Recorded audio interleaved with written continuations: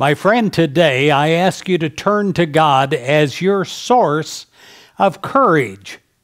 We often think of courage as something that we have to muster up all by ourselves, that we have to have it in us already, that it has to be what we're made of. Maybe we were born with it. Maybe we developed it over time.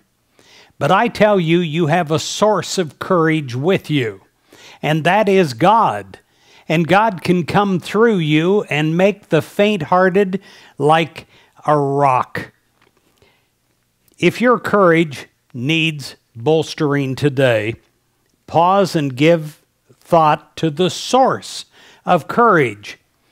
I remember I was visiting Hot Springs, Arkansas one time, and we were going to the source of the mountain valley water to see where it came out of the mountain.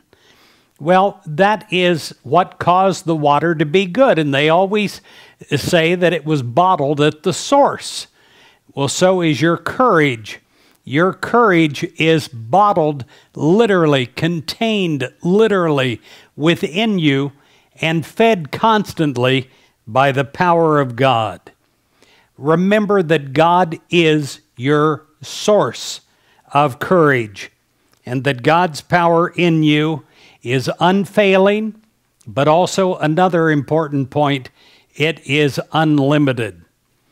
As you quiet yourself and center your thoughts in God, poise and peace will fill you. You'll have a new courage come to you no matter how much you have been knocked down in mind and in human life. When God infills you with courage, you're made new. And obstacles literally will disappear from your mind first, and then from your imagination, and then in front of you, as you rely on the guidance of God. And when you rely on the guidance of God, well, that takes courage many times, because you may not see with your human eyes the way to go, and yet God is telling you to go that way.